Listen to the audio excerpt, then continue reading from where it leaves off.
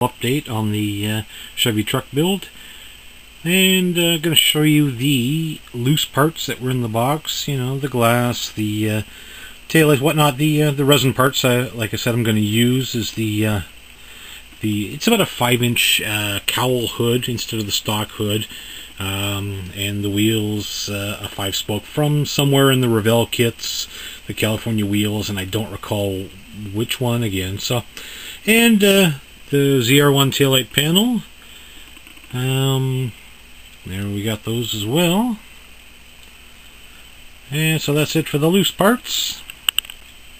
And now another look at the chrome, the other loose parts that were in the box. I did buy the kit secondhand from at a show from someone selling it off, so there were a few loose parts in there. Now, I did realize, or I did find out that when I did buy it, that the stock wheels were gone. All we have left is the custom wheels, which I'm not going to use. But unfortunately, what happened when the stock wheels left, so did the stock tires and the wheel backs.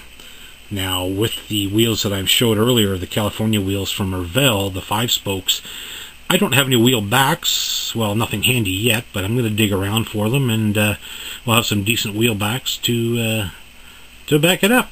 So, got to hang the wheels on something. Wheels and tires, I got to hang on something. So, that's where we are with those parts. Coming up, the black parts.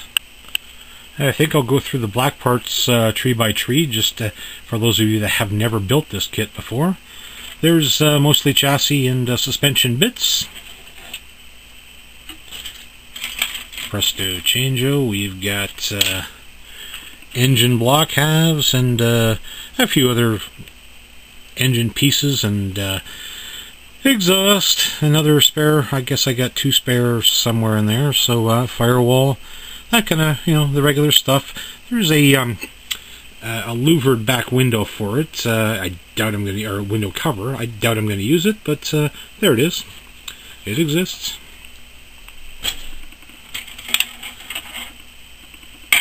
And we have the floor pan, pretty flat, pretty standard floor pan.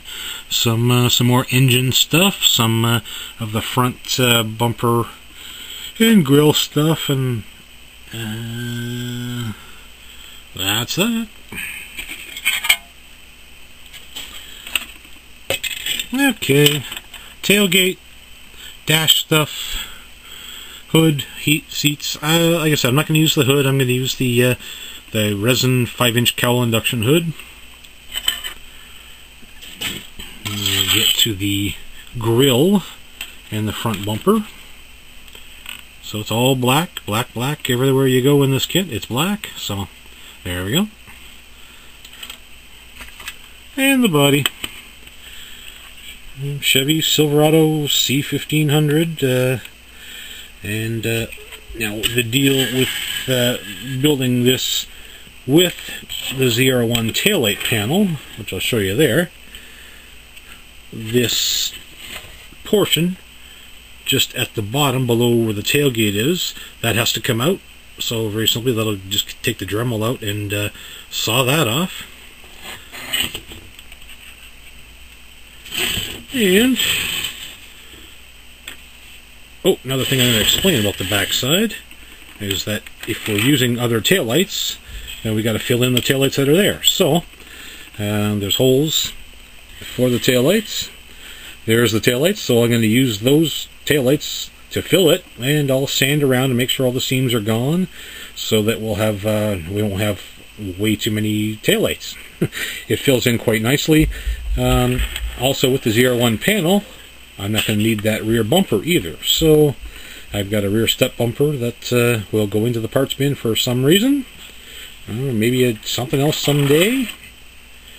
And again, we'll go back to the front.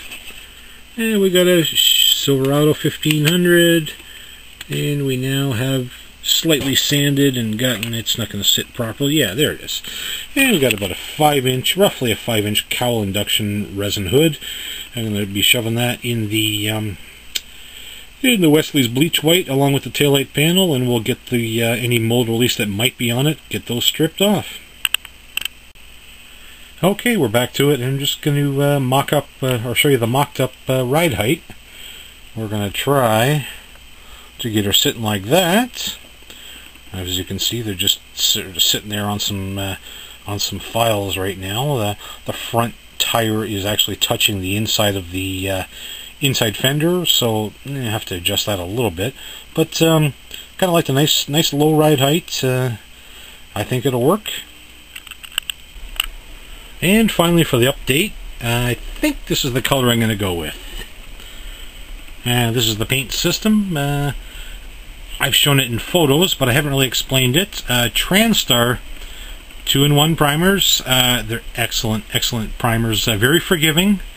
They lay down very nicely. So this is what I'll use. I'll start with the gray, and I'll go on with the white, for sanding purposes, and see where's any problems were under there.